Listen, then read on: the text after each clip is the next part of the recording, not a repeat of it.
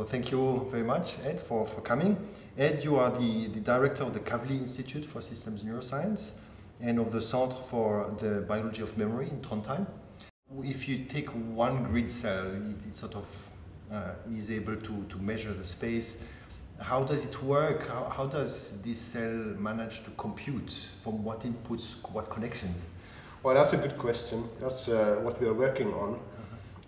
We believe that the grid cells, the hexagonal pattern that is sort of overlaid over the whole environment, is computed within the brain itself. It's not something that comes from outside.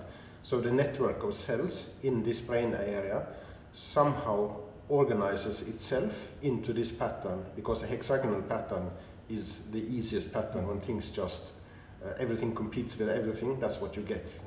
Now you said all these cells are connected in a very intricate way, and sort of the holy grail is to understand how they connect and compute.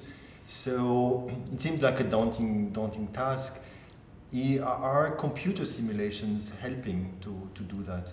Definitely. So because this is so complex, as you say, many thousands of different types of neurons all working together at the same time, it's quite difficult to imagine for our minds how this can happen. So we are completely dependent on computer simulations. And do you think we can benefit now from your findings to make better computers, smarter computers?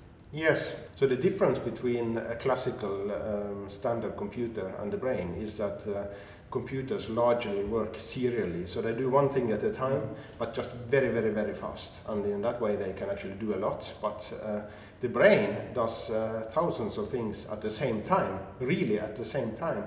And then each process has to listen to all the other processes that take place.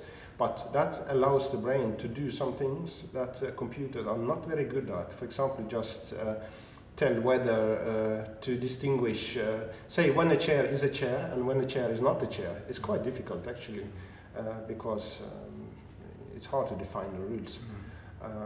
So I think that we can learn a lot from how the brain does it, and maybe for the future that may actually give ideas about how we can make completely different computers. Fascinating. Well, thank you very much, Ed, for these fascinating insights, and we will certainly closely follow your research. Thanks a lot. Thank you.